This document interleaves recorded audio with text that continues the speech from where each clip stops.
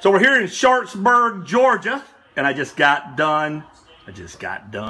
Just finished grilling some T-bone steaks, and the girls have killed a T-bone here. This is not and good. I told them, I said, the last little bit up against that T-bone, the best way to eat it. What did I tell you to do? Oh, you told us to rip it off of here. Just pick it up and eat it like a dog. That's the best way to do it. I can cut it off the bone. Like this. Right, McKay? No, I didn't say that. What did I say? Wait, is this going on your YouTube? No, it could. It's probably going to go on You never know with Okay. me. McKay, what do you think about that T-bone? Pretty good. Excellent. You didn't eat any A1 for that, did you?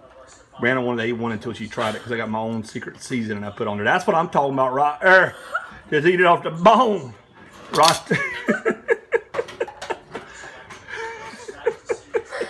That's how you do it. That's how you do it. Just pick the bone up and chew it up right off the bone, girl.